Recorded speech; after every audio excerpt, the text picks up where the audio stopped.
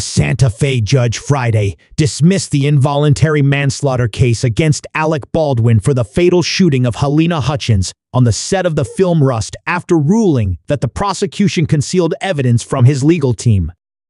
Baldwin cupped his face in his hands and wept as Judge Mary Marlowe Sommer dismissed the case with prejudice, meaning the charge cannot be brought against the actor again.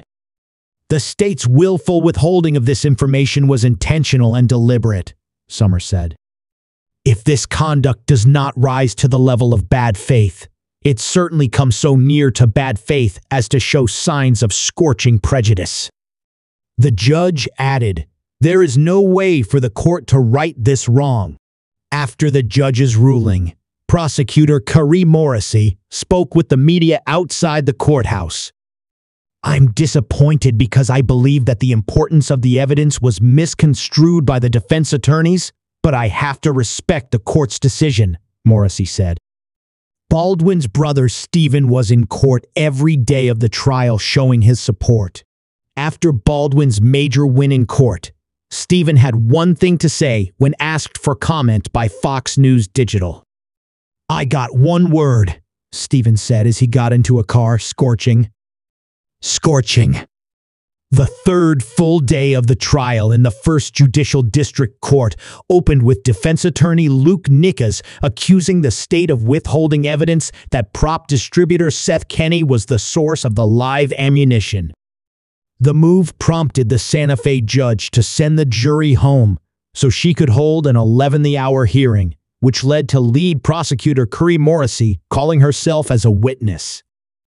Morrissey emphasized on the stand that she never believed that the evidence in question, which came from ex-Arizona police officer Troy Teske, was exculpatory because the ammunition turned over to law enforcement never left the state of Arizona before the fatal shooting on the Rust set. "I decided not to take any steps to collect this ammunition because it was in Arizona, had never come to New Mexico, and didn't match the live rounds on the set of Rust," Morrissey testified.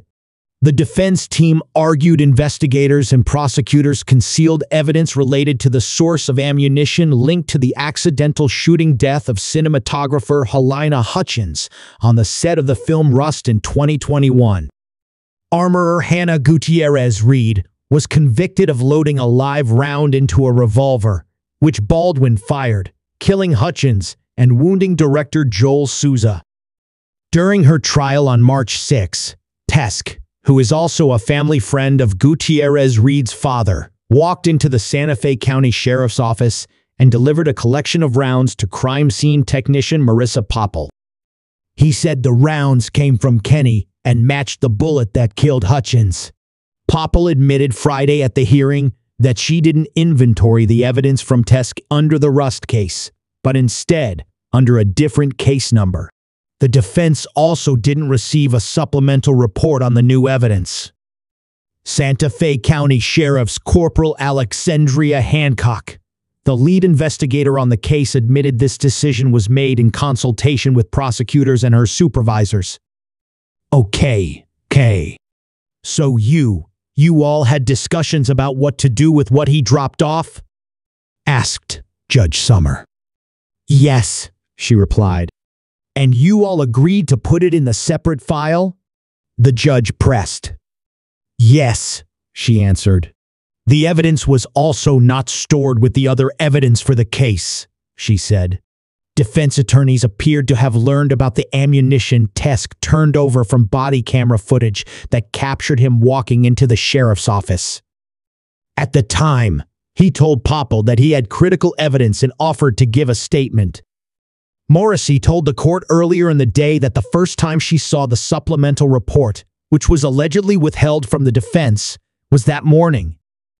The stunning blow to the prosecution team, which had been working on the case for more than 3 years, arrived after the state had called only 7 witnesses.